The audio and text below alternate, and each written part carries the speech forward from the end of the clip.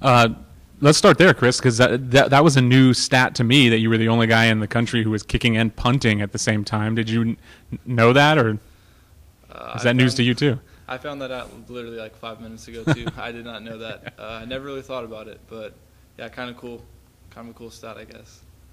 Yeah, what exactly? How did you feel about that? I guess at the time you weren't aware of it, but I mean, is that something that you can now take with you forevermore? I was the only guy doing punt returns and punts. Yeah, I guess so. I did that in high school too. I did punting and punt returns and all that stuff, so I was pretty used to it. So I just hadn't done it in a while. I never really thought that I was doing both just because I did it in high school too. But looking back, it'll be kind of cool, I guess, to realize I was one of the few people who does that in college football, I guess. Well, what was your attitude when you started punting? Because Stephen Pyle went out and then you came in punting. Was it something that you were craving and wanting to do, or just something you could do to help the team? It was just something that the Coach Walsh and them have had me practice a little bit every camp since I've been here because they know I punted in high school. And when Stephen went down, he just asked me if I could punt. I said, for sure, let's do it. And just any way I could help the team, I'm always game for it. So that was pretty much it. Yeah. Shifting gears to Weber State, they're 0-5, I think, this year, and they've been towards the bottom of the conference the past few years. How do you guys approach? This is going to be your fourth matchup against them, and fifth, so you were redshirt, right? Yeah. So you've seen them for 5 years. I mean, how do you guys approach this game? We approach every game the same. We have to take care of ourselves first, and we're not a perfect team either. We've had some close games, but I feel like every week if we go in and we play the game we're supposed to play, that we can do very well. And I think if we continue to do what we've done the past 2 games on offense and on defense, that we should be able to get a win over in Weber. Yeah. What kind of development have you seen Weber State make over the course of your career?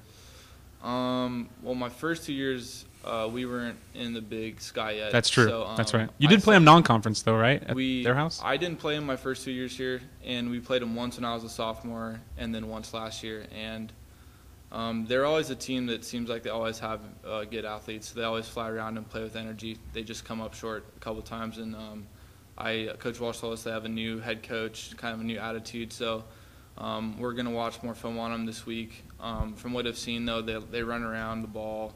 They play with a lot of passion, and they play fast. So, seems like they've got a little more pep in their step, I guess, a little more energy as a team. So, they've got that going for them, and they're a good team. Everyone's good in the Big Sky, so you can't take any team for granted. We got to show up and just face every team the same. Yeah, you've played with Nick DeZubnar your whole career. He's leading the country right now in tackles. What kind of respect do you have for him, and what makes him so good as a linebacker? Just he's very instinctive. The stuff he does, when I watch him, it seems like you can't really explain technically why he does it, but he just always is around the ball. And he's really, really good. He's one of the best defensive players I've ever played against or seen, who has great lateral speed.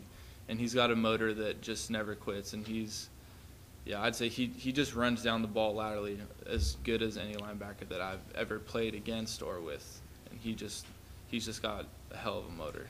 Yeah. What's his role vocally on the team right now? Nick's a vocal guy. He's not always constantly talking every chance he gets because he's the captain. But when Nick needs to speak, he will. He speaks with purpose, and all the guys definitely listen. He's been for sure a 3-year starter, and he contributed a bunch his redshirt freshman year on special teams and coming in for certain packages at linebacker. So he's a guy that all the guys on the team and younger guys definitely respect. He comes in the weight room, works hard. Everything he does with a purpose. He's a great leader on the team for sure. Chris, you guys are 2-0 at home. You're 0-3 on the road. Is there anything to those numbers in your mind in terms of road preparation or things like that? No, we just got to learn to finish a little bit on the road. We've had some close games on the road. I don't know if we're finishing better because we're at home or just because we're playing better as a team that day, but I personally don't feel like there's been a change in the way we've approached the game, whether we've been on the road or whether we've been home, but we do need to get a road win, though, especially in this league. I feel like you guys have had as much success in obvious passing downs the last couple weeks that I've seen in a long time. What do you attribute that to? We're definitely paying a little more attention to detail during practice with our passing stuff, and I feel like this year we've pinpointed we've taken out we used to have a great volume of passing plays, I feel like, and this year we've kind of shortened that down the list a little bit and kind of worked on quality more than quantity with some of the pass concepts we have. And I feel like that's been helping. And the coaches have also been doing a good job of making sure that the passing, routes or concepts we do use during practice are the only ones we're going to like show in the game. So we've been, in my opinion, kind of a quality over quantity thing, at least for a practice standpoint, that carries over well to the game. How have you seen Chris Brown mature as a overall quarterback over his 2 years here as the quarterback? I've seen him mature a lot, just with the passion he plays with. He's a quiet guy, but he's definitely become more vocal this year. Especially we have a lot of young guys on offense too, especially with our QB being an underclassman like he is. I'd say he's improved as a leader and just his poise. I think that's just having all those games last year under his belt was experience that's helped him kind of shake off some things that don't go his way. And I think as an offense, we've done that a lot better job since game one of not getting rattled if we get a 3-and-out. It's no big deal. If we just come back and use it as fire to just, make a big play or have a big drive next time. So he's definitely, matured a lot. And just the past year and a half that I've played with him is one of my starting QBs. Anything else?